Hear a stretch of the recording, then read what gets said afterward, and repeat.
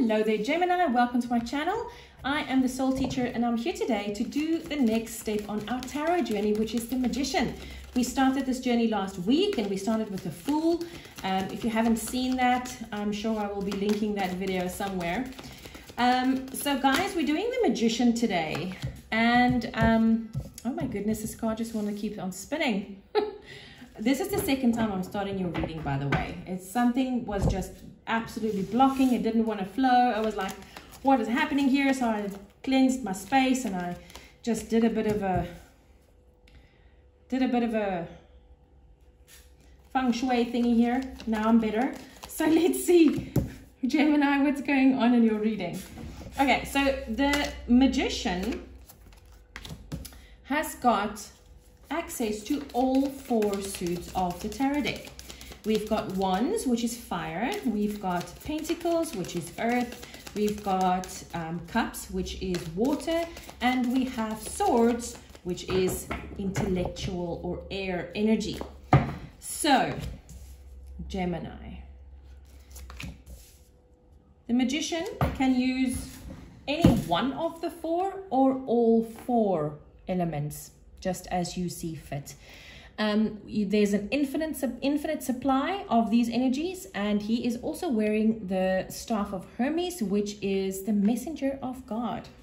So let's start. I've only got two elements that we're going to look at today. The first element that we're going to look at is the one that you need to focus on the most. What is the strongest element or the strongest place of focus that you need for your manifestations to come to power today? And we have fire. So this is very passionate energy, but it's also action. Fire is the planet of Mars, and Mars is all about action. It's masculine energy, the drive comes from the soul. So whatever it is that you feel passionate about in your life, there might be a new business you want to start, a new job you want to apply for. Maybe you've seen the most beautiful house you've ever seen and you want to buy that house. Whatever it is that you feel passionate about, do something about that. Do something. Now is the time to get some action going so that you can get this manifestation grounded in your reality.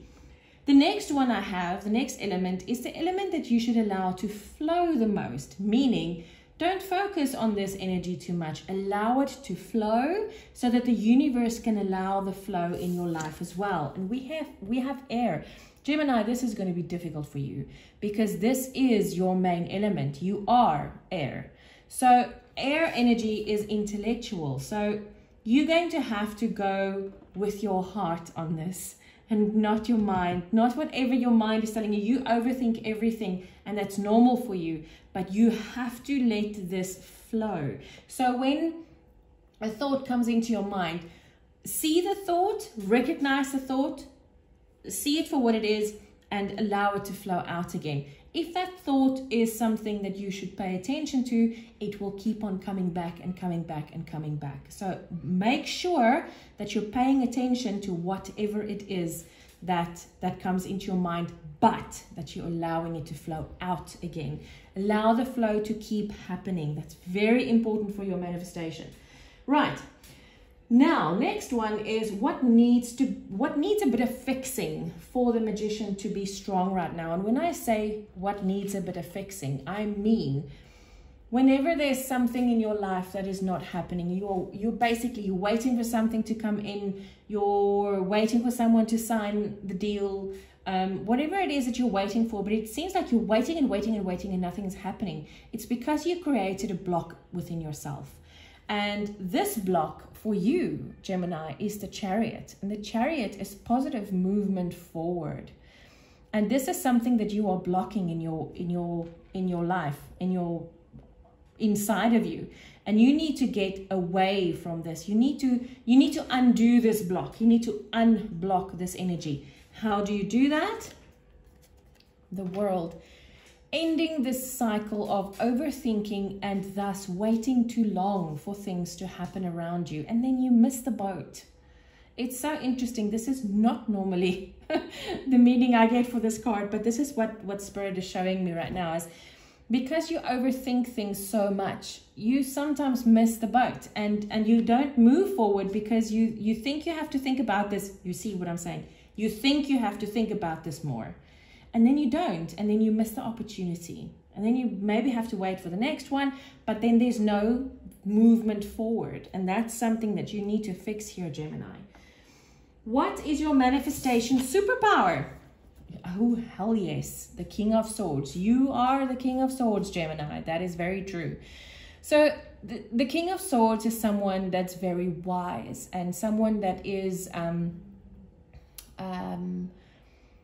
someone that knows everything about his trade, someone that's very comfortable in doing what he does best. That is you. So I feel that you are such a wise creature, Gemini, that you can now stop overthinking, and you can now start to put the action to your thinking, because you know what you're doing. You know what you're doing, Gemini. Now do it. Guidance from your Magician. We have darkest fears. So normally this is the Nine of Swords. Normally this is what happens when you overthink things, is you create a space in your mind to allow fear to come in and stop you from living your best life. And this is what you need to guard against. This is what you need to get out of your life, Gemini, in order for this manifestation of yours to happen properly. Gemini, I hope you enjoyed this and that it helped you a little bit. I will see you again next week with the Empress. Take care.